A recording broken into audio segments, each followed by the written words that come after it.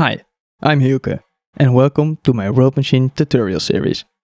This tutorial will cover 4 devices, being the inverter, flipper, curves and bias gain device, all of which can be found under the filter tab.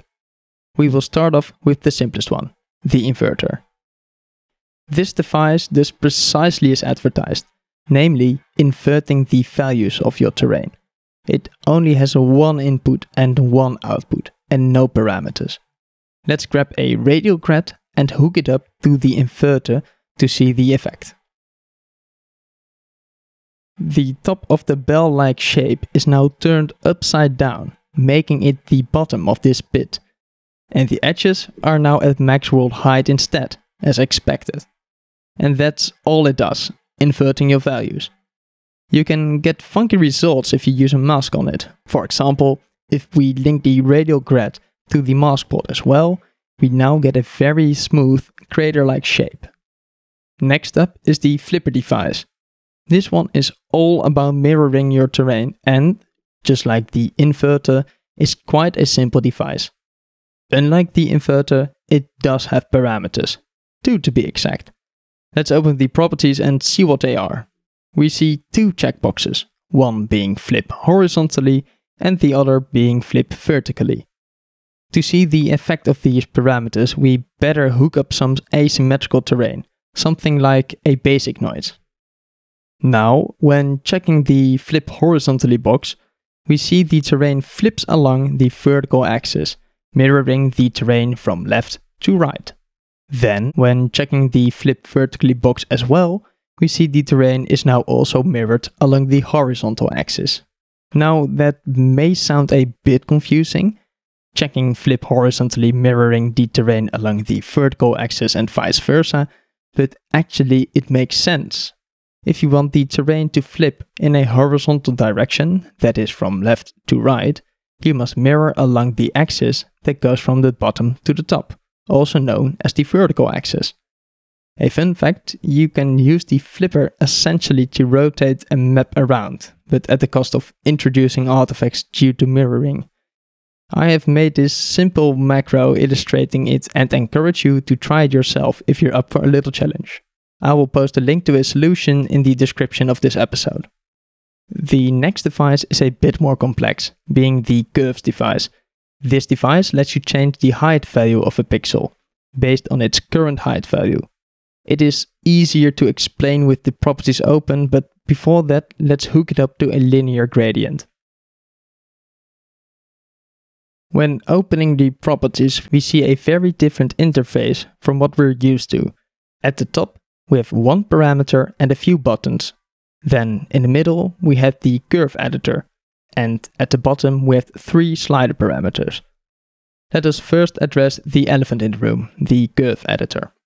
We see a graph with, on the y-axis, the output height going from 0 to max world height, and on the x-axis, the input height going from 0 to max world height. Then we have this diagonal line which represents the curve filter. Right now, the filter does nothing, and that is very logical, because if we look at the curve, we see that a pixel at half a world's height will have its value changed to half the world's height, or in other words, stay the same.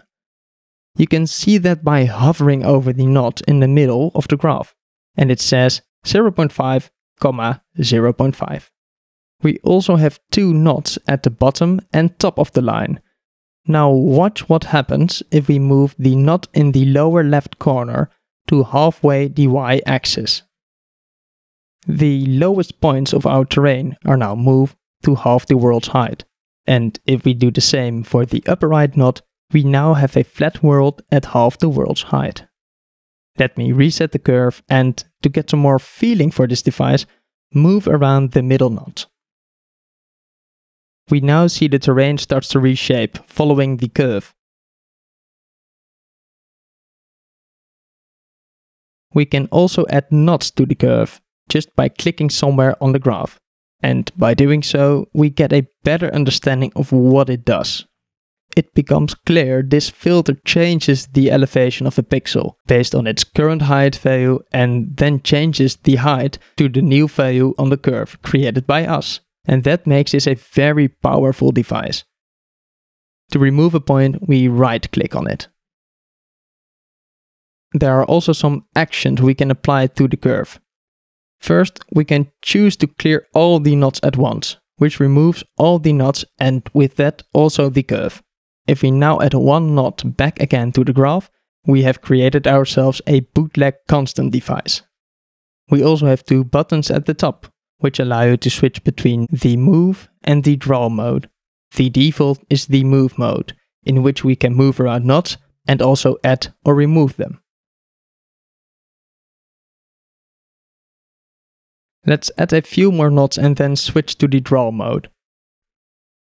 By pressing down the left mouse button and moving it over the graph, the device will now try to move the knots to the height of the drawn line.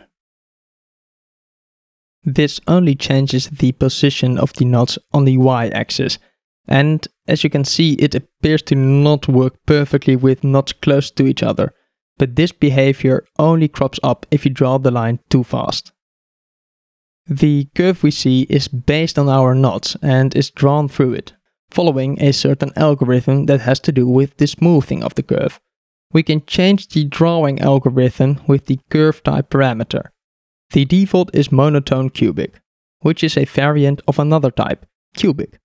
In contrast to cubic, the monotone cubic type curve ensures that if, from left to right, a knot always has a greater y value than the previous knots, the curve drawn through those knots will never have a y value less than the previous point, also known as preserving the monotonicity of the knots if they are monotone to begin with.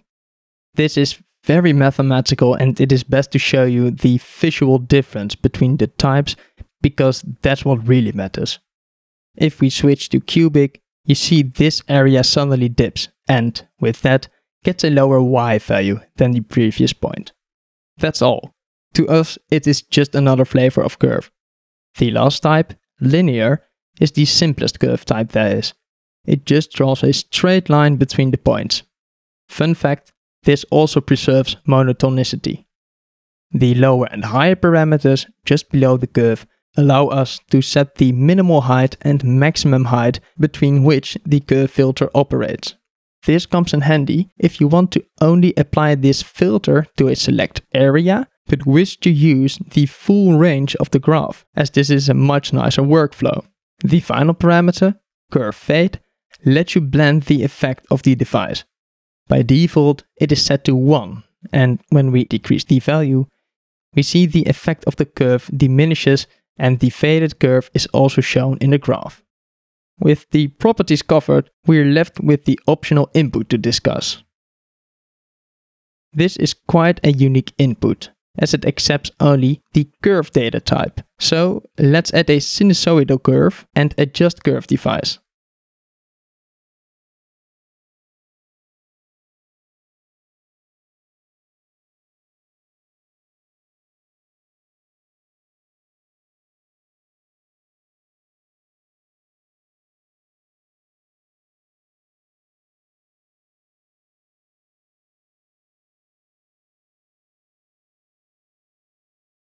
We must tweak some settings and look at that, a nice sine wave shaped piece of terrain. This board is, just like the curve device itself, quite a powerhouse, as it allows you to also hook up a purlin curve, and with that add wicked noise to your terrain, but this is out of scope for this tutorial. The curves device is truly a powerful device which gives you a lot of control over the distribution of height in your terrain. Be sure to play around with it and discover its potential uses. The last device to discuss is the bias gain device. This device allows you to quickly transform the terrain, also based on curves, but hidden behind two sliders. We, again, hook it up to a linear gradient device and open the properties. We see two parameters, aptly named bias and gain. The bias parameter controls how the input data of pixels is interpreted. At 0.5, it treats all height values equally, But as soon as we decrease the value, it begins to favor lower values, and with that will decrease the height value of pixels. The opposite is true for a higher value, and now the pixels, their height is increased. The gain parameter also has to do with how data is interpreted, but the gain effect is applied after the bias effect.